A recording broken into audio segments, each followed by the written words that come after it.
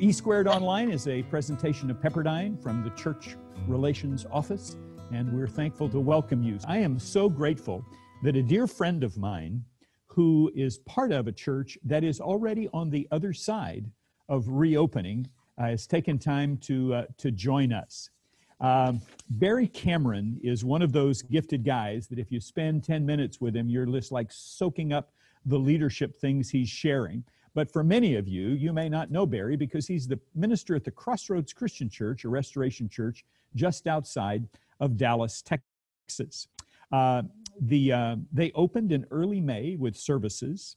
And Barry, who is a best-selling author, pastor, and a great leader. By the way, if you're ever looking for stewardship material, look up the ABCs of Stewardship by Barry Cameron. We've used it at churches I've served in past. So his leadership skills kind of range all the way across. He's also a father of 3 and got at least 2 grandkids. But Barry came to this church 28 years ago. There were about 188 in attendance. Today, they have a 150-acre campus in Prairie, again, a suburb of Dallas. There are over 8,000 folks that they are ministering to. But I want to welcome Barry Cameron and see if we can get Barry on screen here all the way from Grand Prairie, Texas. Thanks so much for being with us, man. Good to be with you. Thank you, Jeff. Barry, you have been in the papers. You guys have been online as one of the first churches. So with all of us listening, first off, thank you for being willing to be one of the first through the fire. I always think of the Indiana Jones movies, you know. You don't want to be the first guy through the tunnel. But if I had to send somebody through first, you are a great Indiana Jones to make it through. So share a little bit with us about what you've learned from this experience. Well, you're very kind and honored to join all of you today. The thing for us, when they shut us down March 13th, and that was a government ordered, we had to go online, and the church didn't close. They shut down our campus and we moved online. And we began thinking, okay, this isn't going to last forever. We got to have a plan together. And so we began to plan for a Mother's Day opening. What is it going to look like for us to be open May the 10th? Now, this is March, and we're already having these discussions. We're already talking. When we got into April, we said, hey, we really need to be ready. Mother's Day could be it. And then our governor pulled the trigger quicker on us. But we had everything in place. We had already redone all of our auditoriums, our seating. We'd all gone to social distancing. We already had signs printed. We'd already ordered hand sanitizer, gloves. We'd done all that stuff because we were getting ready for Mother's Day. Well, when he said you can open the first Sunday of May, I went to our elders. I said, what do we do now? And their wisdom was, which I thought was very insightful, they said, why don't we go ahead and open, and this will be like a soft opening for us, so we'll really have our act together when the next week for Mother's Day. And as it turned out, Ed, that was really a smart thing for us to do because there were still some kinks for us to work out, and we were really ready to go on Mother's Day, but we actually opened the first Sunday of May. Wow. So tell me what that first Sunday felt like. We're all wondering. Well, it was amazing for me. And tomorrow I'll be filming, again, my message for our online services because we're still doing that. We have thousands of people watching online, more than are actually coming on campus. So we film all that ahead of time, piece that all together. And it's a tremendous undertaking, tremendous production. But I have to say, walking out on the platform, even though there weren't thousands of people there, just several hundred, it was amazing. It was electric. The people were excited. It was very emotional. It was an amazing experience to get to have again what we did not know was so awesome, and we lost. It was taken away from us. So, I've got to believe there may even have been some tears. Everyone just so thrilled just to be together again. Oh, everyone. It was very emotional. Everybody was. In fact, for our decision song, we sang, we're standing on holy ground. Oh. And you could just tell everybody there was wiping tears away, and pretty amazing thing. Wow. Well, Barry, what are the top 2 or 3 things that you learned from walking through this process that it would be great if somebody had tapped you on the shoulder and told it before you started? Can you give us some wisdom from the other side of the mountain? Well, I got some early on wisdom from my friend Tim Liston down at New Hope church in Houston, and they went through Hurricane Harvey, and it just decimated their church. And he said, Barry, it took us a year to get back where we were before the hurricane. Wow. And when he told me that, I thought, oh, you're nuts. That won't happen here. That's not going to take place. And I listened to all the consultants and all the church guys on these Zoom calls saying, oh, yeah, it's going to be the greatest revival since the day of Pentecost. You better be ready for twice as many people and all that. But I just didn't believe that. I thought this is going to be slow. It's going to take time. And as it turned out, that's exactly what our experience has been. Every week has been more than the week before. But our people have been fed such a diet of negativity and fear that, I mean, when you've been baptized in all that negative stuff, it's hard to dry off and move on in faith. And so while last Sunday we saw our largest crowd yet, we still have not broke 1,000 in our attendance, but we're getting close. But that's the other thing. You can't share that you're having a large crowd. And the picture you showed earlier, that was not since we've done social distancing. That was way before. Okay. Because we have every other row blocked off. There's 2 seats between different families. But I wish I would have known earlier, get laser thermometers, get plenty of hand sanitizer, and get more gloves than you think you need. Okay. Because as it turns out, those are the things you have to communicate to your people how safe this is. And also, we did something last week. We put all kinds of pictures out on our website and on social media of all the space we had and how much room people had to get away from other people. And that was very encouraging to people to know that it's not crowded. There aren't a lot of people.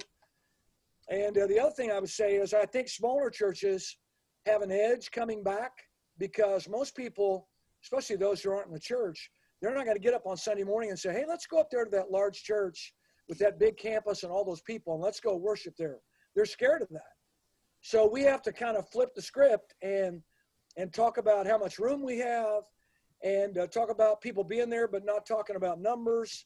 But we also have to get back to doing what we were doing. So we have just recently announced, as of this morning, we are going to add back another service, June 7th, our early service, because we can't keep putting people in those same services. We need to add another one.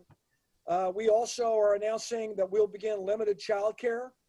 Daycares have opened up here in Texas, and we're listening to how the parents are responding to that. We're doing all the things the daycares are doing, and even more. We're planning tentatively, this will all depend on what our governor says, to open our children's building and have children's ministry back on the weekend of July 5th. Again, a holiday weekend when attendance should be lower, so it'll be easier to do it. But we'll have laser thermometers, temperature takers, and every adult, every child that comes in the children's building will have to have their temperature taken, which just makes people feel safer. Yes. Well, and when I think about, I've heard different stories from different folks about how the church staff kind of sets an example and the volunteers of what and how important this social distancing is. I mean, it just takes one pastor or one, greeter volunteer that says, oh, I've got to hug Betty. And all of a sudden, well, forget it. Katie barred the door. How did you prep your volunteers and your staff for these weekends? Well, the first thing we did before we opened up was to have a big leadership meeting and lay everything out that we knew at the time to them. But we also have a host in every service that welcomes people as they walk in, tells them, folks, you can sit anywhere you want, but you have to allow so much room between the next family. We also dismiss people by rows so they can't bunch up. We tell people no fist bumps, no high fives, no hugs, none of that. There's no touching. We don't have programs. There's no transactional business that takes place. In other words, we don't hand programs to people. We don't pass offering bags. We don't pass communion trays. We have disposable communion that people take. Everything's non-transactional, no food service. And we encourage families to come and worship together. Bring your kids, bring their iPad, bring some headphones. We don't mind as long as they're there with you. But we are taking the steps now to gradually begin moving back to what we all know will be our new normal. And it's not going to be easy, and it's not going to be fast. And the online programs are going to need to continue for all those folks who are saying, man, I'm hanging longer than everybody else here. I've heard some pastors say, I don't think we're ever going to be able to drop what we've started doing now online. Would you agree? Yeah, I think online is very important. One thing that people have noticed across the country and probably across the world is their numbers have dropped. When when the government shut us down and we were all online and people were seeing these unbelievable numbers and we were hearing people report tens of thousands of people and all that. Well, a couple things drove that. Number one, there were a lot of people out there who thought, is this the end of the world? So we had their interest. Number two, they had nothing else going on. And so what happened on Sunday mornings, you'd have people that were checking out 4 or 5 different worship services online. And but now it's online fatigue has begun to set in, and the funnel effect has taken place. And to just quickly explain that, the funnel effect means that what happens, no matter in what business, no matter in food service, in entertainment, in churches, online services, that'll always funnel down to the very best there is. So in other words, I can't hold a candle to Andy Stanley or Levi Lusko or some of these other guys have phenomenal online messages. They're going to win out. That's where people are going to go. And the guys have the best worship, like Hillsong, some of these other places. They're gonna draw people. So that's why we're going to see our numbers keep going down. But that's not a bad thing, because you'll actually find out these are the people that are really interested in your ministry. And I would just say this, yeah, online's going to be a part of us for a long time. It was a part of us before this whole pandemic started. But online church does not produce frontline saints. There is no evidence, no research anywhere in the world that proves that someone who's online will all of a sudden become this phenomenal frontline saint. There is nothing like being there. Just like picking up food from a restaurant, bringing it home, and you go, oh man, this is great. It can't compare to what it's like to actually be in that restaurant. And the same thing's true about the church. And I think we need to encourage our people. There's nothing like being there. And you need to come back and hear from Pastor Bob or Pastor Joe and our people, our ministry, our secret sauce. And when people come back, they'll agree with you and they'll say, I'm glad to be home. Wow, I'm going to take away that line to struggle with. Can online church create frontline saints? And I know that relationship has always been the heart of any church. I know folks from your congregation, so I know that's the truth, and the folks who are on this call. We're going to open up the chat lines or encourage you. If you got a question for Barry, he's been down the road a little farther than we have, shoot those in the chat lines, and I'll ask him. And I've got at least one here to start with. Barry, here's a kind of a pretty simple question, but you talked about communion. Can you say a word about baptism? Oh, yeah, that's been the hard one.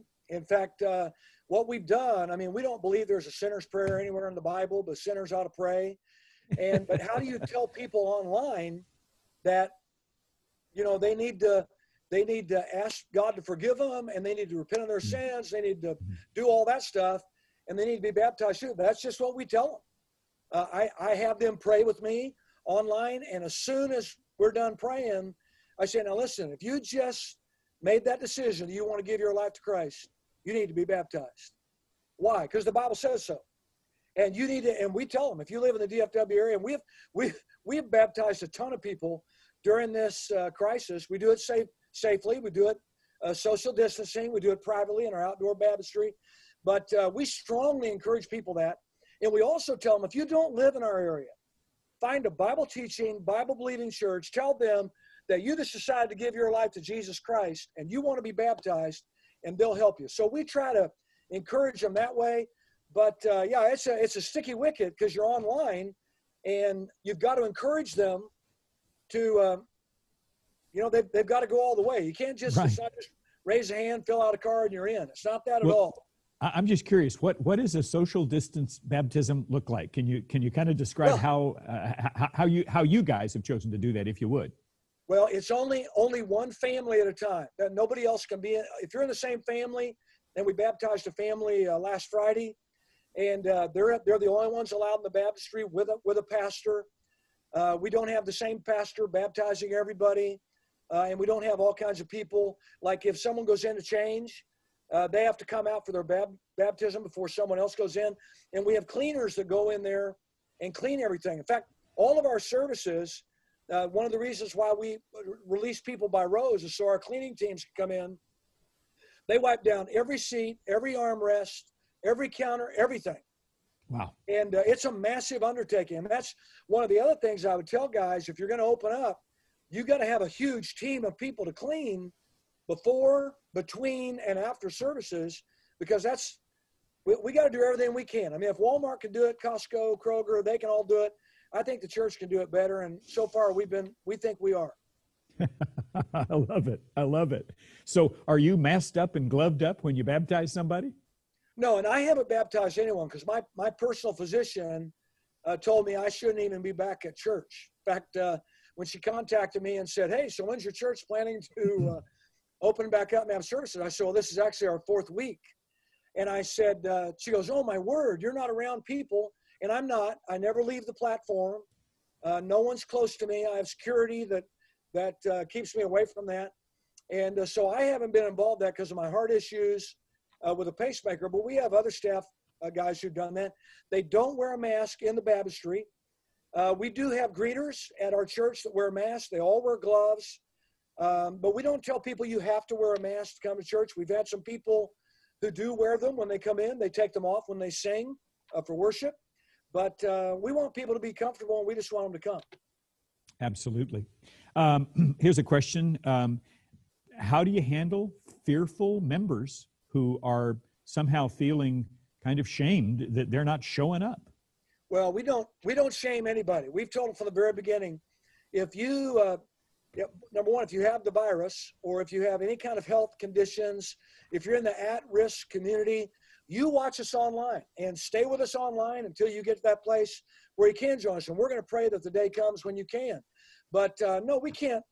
You know, that's one of the reasons why early on we decided we wouldn't do any interviews. We were contacted by all the major networks, Fox and Friends, CNN was really relentless trying to get us to be on there. We just decided this wasn't about interviews. This wasn't about making a name for ourselves, whatever, because one of the things is that we were careful about, we didn't want to be a part of, well, this is the way to do it, and the way they're doing it's not the way to do it, or shaming people or whatever. We didn't want to be a part of that. Yeah. We decided this is what we believe we should do. We don't think we have all the answers. We've learned a lot. We're willing to share that. We've shared that with all kinds of people. But definitely, you don't want to discourage people if they feel fearful, and a lot of people do. We need to encourage them. Walk by faith, but you can do that at home for a while until you feel like you can come back.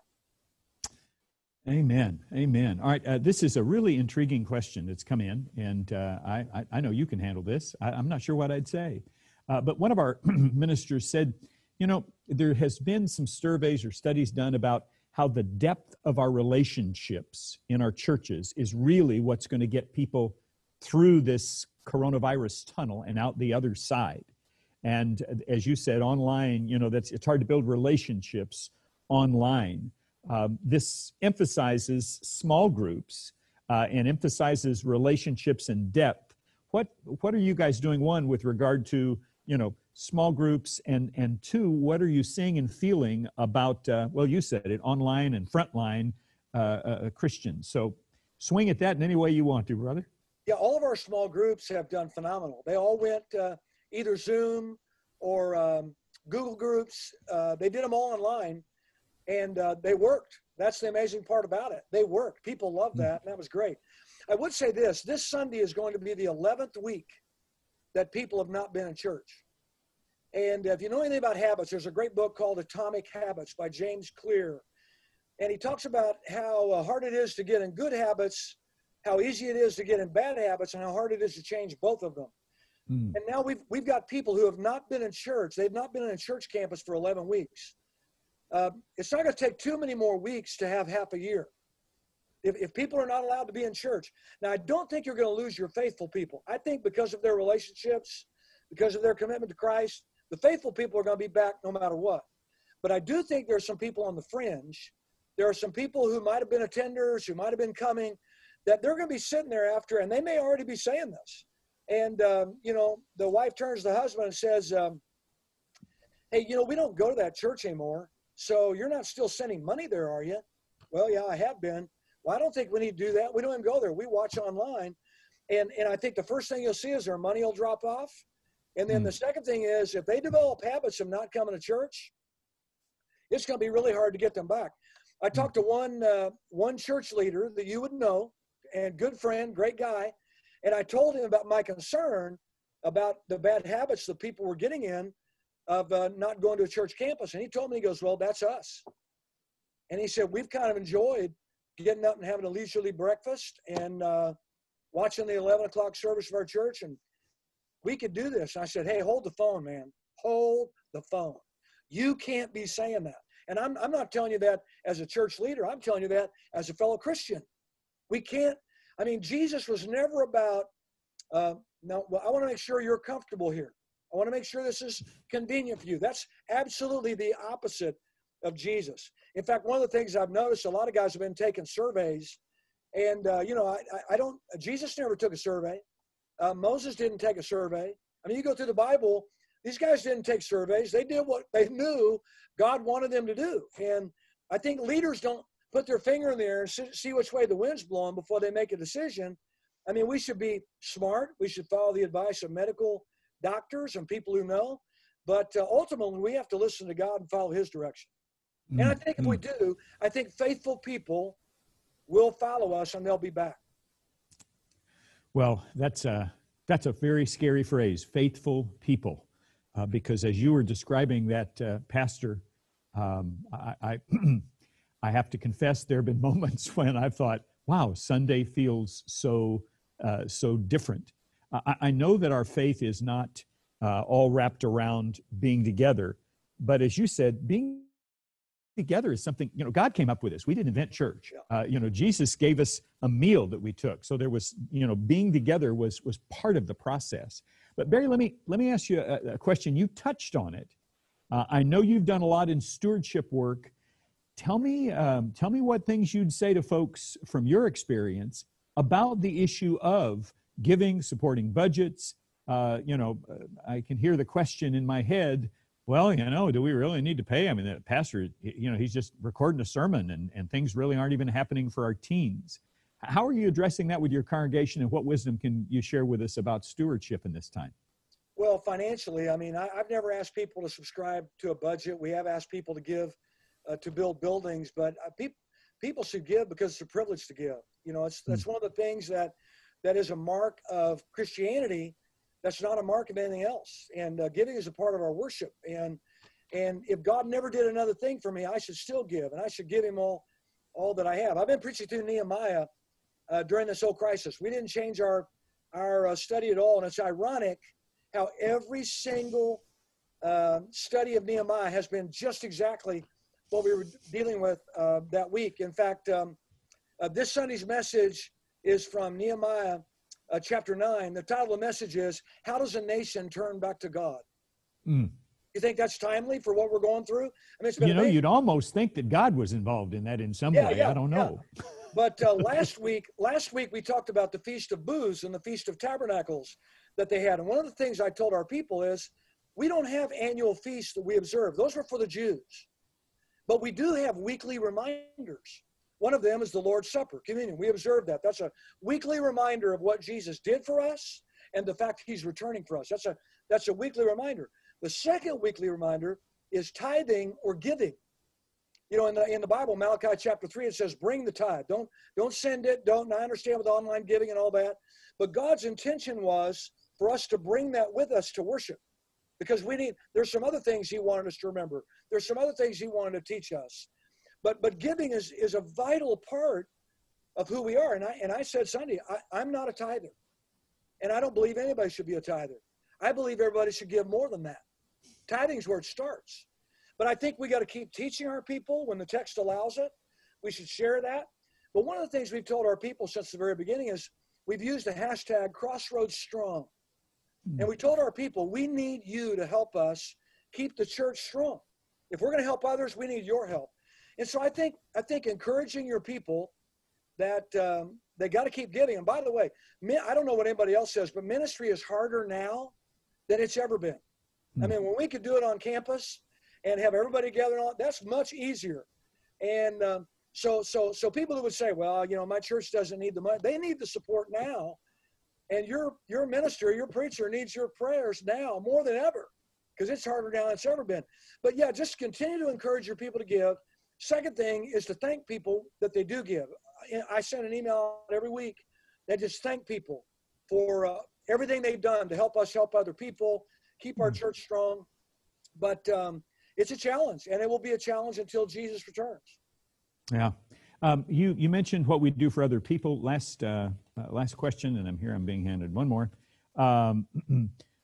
What about touching the community? What have you guys experienced? Any ideas or things that you've come across as far as how to be good neighbors and represent Christ as well as the church during this time? Well, we've asked our people to donate items. In fact, we've had a list on our website of items that they could donate so we could help needy families. And we've had, I don't even know how many people that we've helped. We've also supported 5 different food banks in our area and told them right at the very beginning, no matter what happens, we're going to support you every month and give you finances to help you do your business. And when they did videos to thank us, most of them couldn't talk. In fact, one of them did a video and there's nobody talking. It's because they were weeping. And they said, we couldn't have made it without the support of Crossroads to help us financially to get the food to give to people. We have, whenever we would have food in our main lobby, the people had donated, and we allowed people to come by the front of our church. We'd have people go out with gloves, get their donation, and people were also able to pick up disposable communion when they did that, so they could worship at home. And but whenever we'd get extra items in our lobby, we would get rid of it as quick as we could, either get it to a food bank or get it to a needy family. So we've helped a ton of people during this crisis. And one of the things that we've also done is we've had crisis donations where people can donate cash. My wife and I, we decided early on that every week of this crisis, we were going to give an extra $100 above and beyond our normal giving. Number one, God's blessed us incredibly where we can do that. But number two, we believed early on, at some point, people are going to need help with a mortgage payment. They're going to need help with electricity, utility bills, whatever. So we wanted to be a part of that and lead the way in that to create some finances so that when people do need that help, we can help them as well. So I think both of those in-kind donations, but also cash donations are terrific. Super. Let me, and this is just a logistics question, but somebody asked, where do you buy all your hand sanitizer and the gloves? I mean, I know you've got to have lots and lots of it. Is there a secret resource you'd tell us, or do you guys just go stake out Target? Yeah, no. We've gotten a lot of stuff through Amazon. There are also delivery companies like Cisco that you can talk to. Believe it or not, Outreach Magazine was making hand sanitizer and some other stuff available. You can check with them, but we would ask people in our church, if you know anywhere where we can get gloves or hand sanitizer. In fact, we even ask our people to donate that to help us to make sure we had enough. And supplies are easier to get now, but there's still some kind of wait time. But even if someone is not opening right now, I'd go ahead and start ordering gloves and hand sanitizer, all that. And anybody that needs help, if they contact our office, I'll make sure our people give them whatever address, whatever contacts we have to help you. Well, fantastic. Barry, close with one word to the small church minister who at this point maybe he or maybe just one or two on staff, and he's thinking, oh, Lord, how am I supposed to do all of this? What would be your word of encouragement? Well, there are people out there that will help you. And, don't be afraid to say, hey, can you help me? We've had all kinds of churches call us and ask for materials. I did a phone interview with a Church of God in Christ out in Washington that runs 2,800. Never met those people before, but they were stunned. When we were done, he said, Barry, I want you to thank your senior pastor for allowing you to spend time with us. And I said, well, that's kind of who I am. He goes, oh, my word, I'm so embarrassed. So number one, there are people who will help you. Number two, keep showing up, keep doing what's right, Watch what God does. Amen. Amen. Well, Barry, I want you to thank your senior minister there for for letting you be on this call. Hey, what's one thing we can pray for the Cameron family about? Well, I think the thing to pray is just that we'll be faithful in this whole situation. Yeah. Last Sunday was the first time in 10 weeks my entire family was able to worship together in one place. My grandsons, my son, his wife, my daughter, her wife, my other daughter, and all of us in the same service. And it was very emotional, and it was a blessing to be able to have that again. And I know where those blessings come from. And so that's just been such a great blessing. I know there's so many families. There are thousands, hundreds of thousands, millions of families all around the world that don't have that blessing yet. And we need to pray that we'll stay faithful, stay on the front line, provide the ministry people need, so when they can come back, they'll know what that feeling is too. Amen. Amen. Well, God bless you, brother. Thank you, and prayers for you at Crossroads. If you'd like to reach out to Barry, we'll make sure we get an email where you can reach out to him there at Crossroads Christian Church in Grand Prairie. God bless y'all. My dad was from Texas. He'd be so proud of good things that are happening in that state.